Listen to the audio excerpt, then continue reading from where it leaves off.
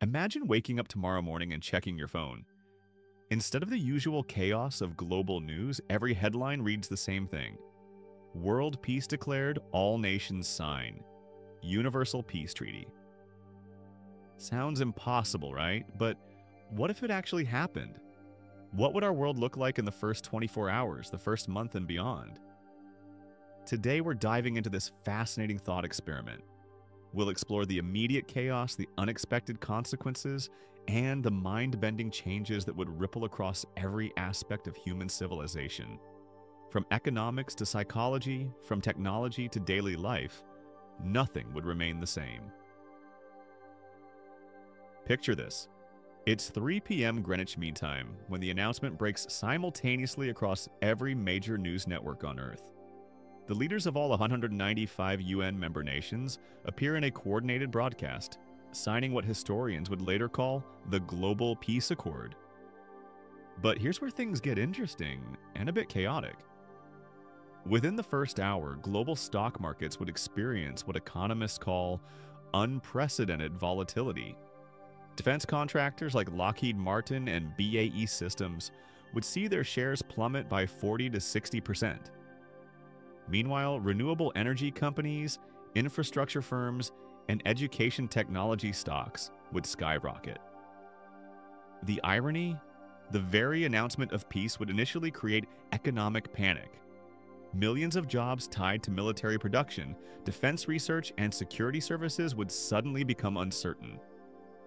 Social media would explode with a mixture of celebration, skepticism, and conspiracy theories. The hashtag #WorldPeaceDay would trend globally within minutes, generating over 50 million posts in the first 24 hours alone.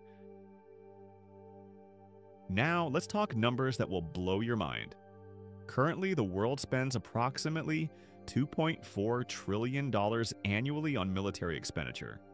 That's about 2.2% of global GDP.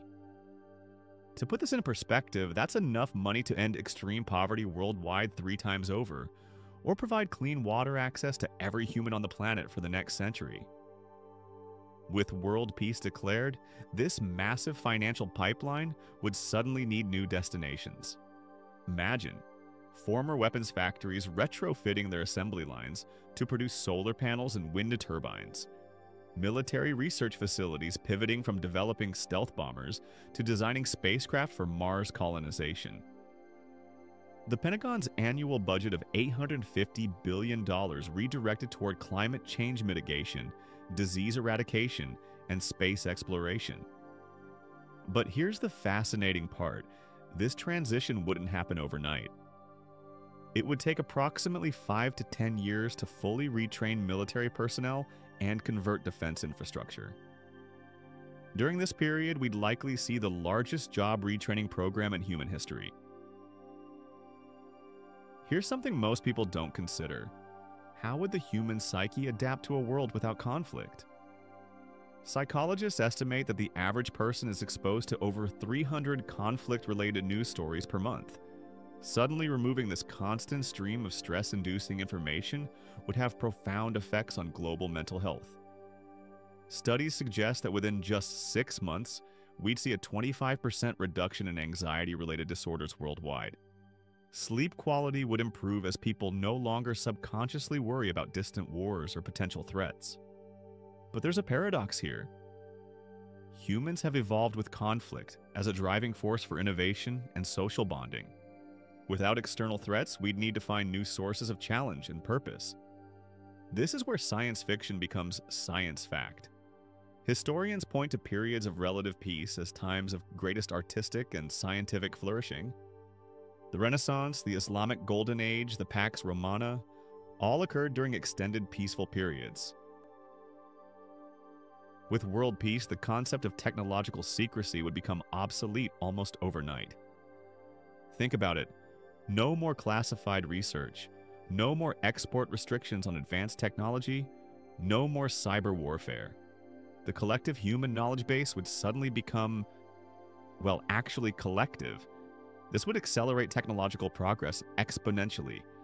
Computer scientists from Silicon Valley could collaborate freely with researchers in Moscow, Beijing, and Tel Aviv. medical researchers could share data without worrying about national security implications. Conservative estimates suggest this open collaboration could advance human technology by 50 to 100 years within just 2 decades.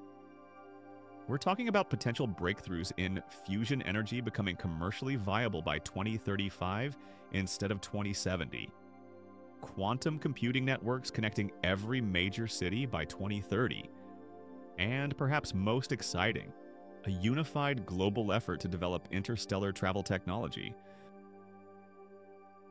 Here's where world peace becomes humanity's ultimate environmental policy. Military operations are among the world's largest polluters.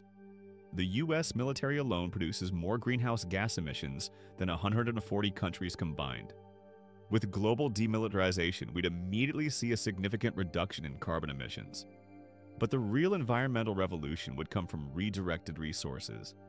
Imagine the world's best engineers, previously designing fighter jets, now focusing exclusively on carbon capture technology and renewable energy systems.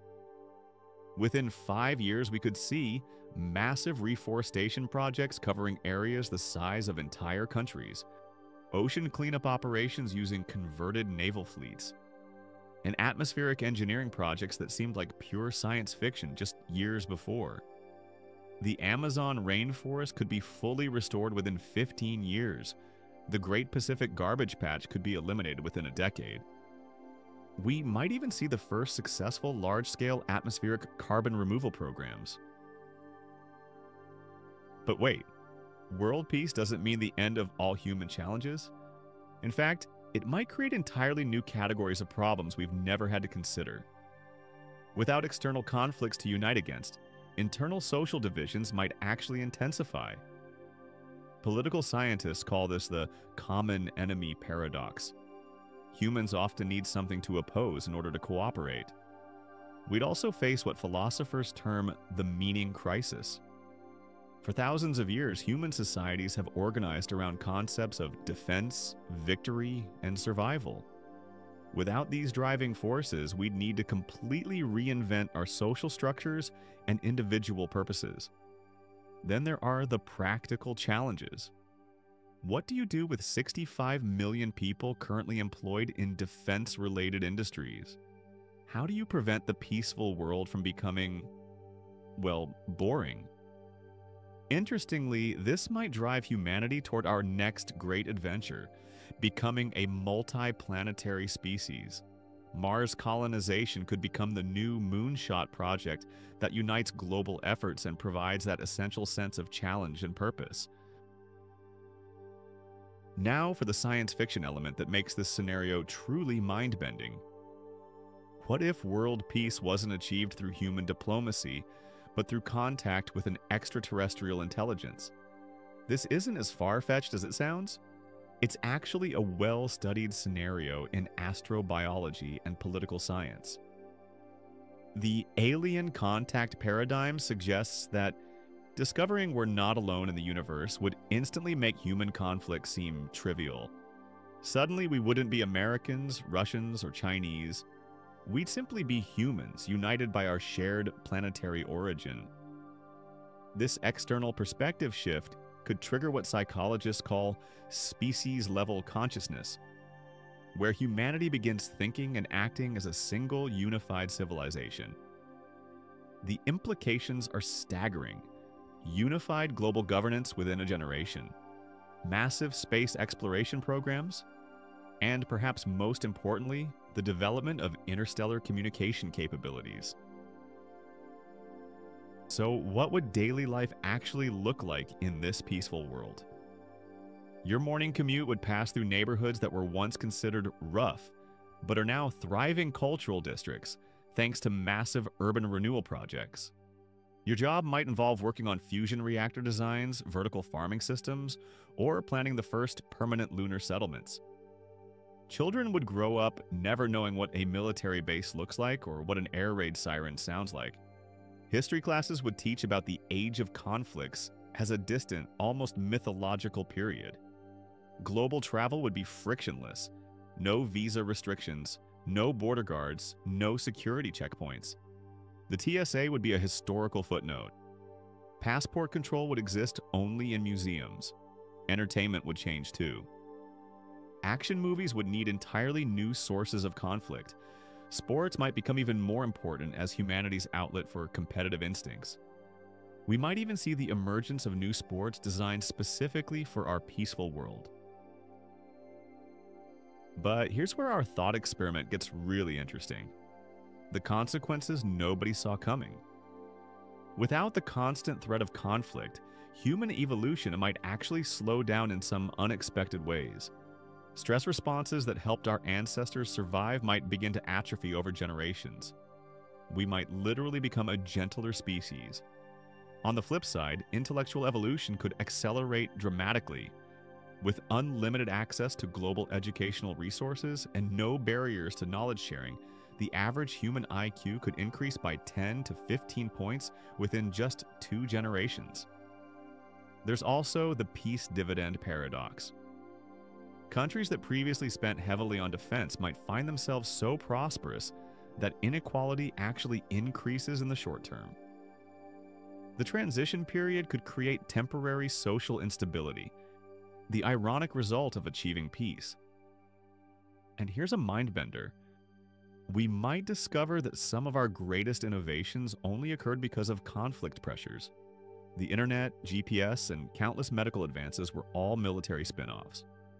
Without war-driving innovation, we might need to artificially create challenges to maintain our technological progress. World peace would force humanity to confront some of our deepest philosophical questions. What is the purpose of human existence without struggle? How do we maintain individual identity within species-wide unity? And perhaps most challenging, how do we prevent utopia from becoming dystopia? Religious and spiritual traditions would undergo massive transformations. Concepts of good versus evil, salvation through suffering, and divine justice would need complete reinterpretation. We might see the emergence of entirely new philosophical schools focused on post-conflict consciousness and planetary ethics. Universities might establish departments of peace studies, not as theoretical exercises, but as practical guides for managing our new reality.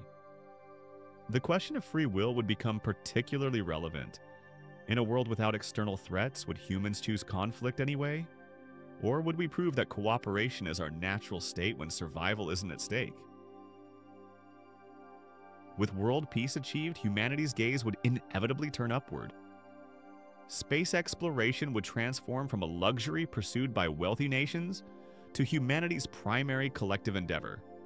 The combined annual space budgets of all nations currently total about $90 billion. With military budgets redirected, this could easily increase to over $500 billion annually.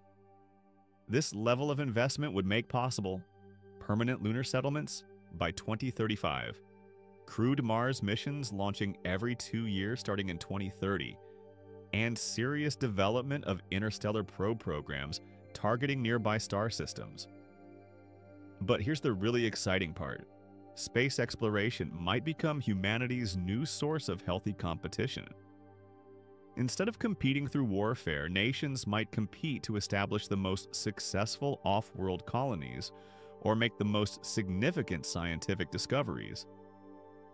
The first children born on Mars might grow up never knowing that their parents' planet was once divided by artificial borders and ancient hatreds.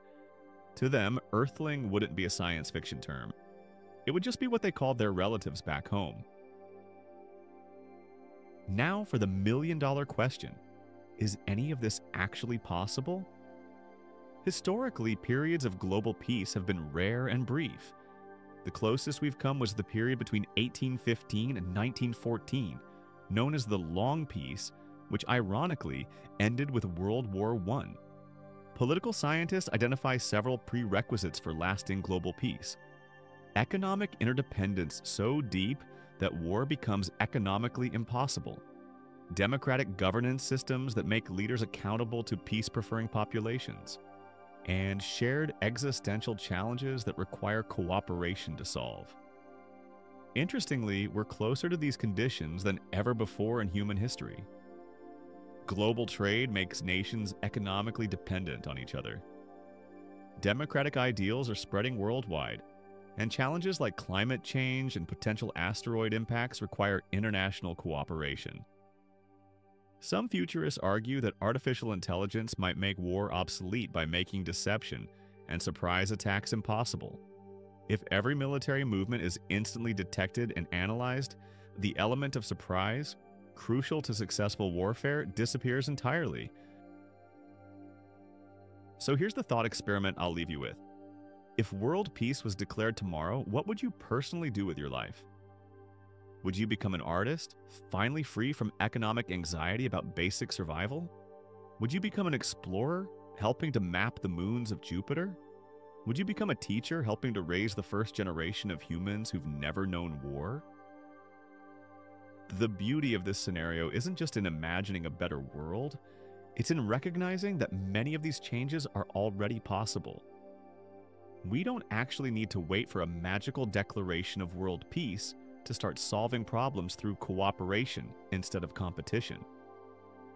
Every time we choose collaboration over conflict, every time we share knowledge instead of hoarding it, every time we extend trust instead of building walls, we're creating a small piece of that peaceful world. Maybe world peace isn't something that gets declared by governments. Maybe it's something that gets built, one human connection at a time, until one day we look around and realize we've been living in that better world all along. The future is still unwritten. And that might be the most hopeful thought of all.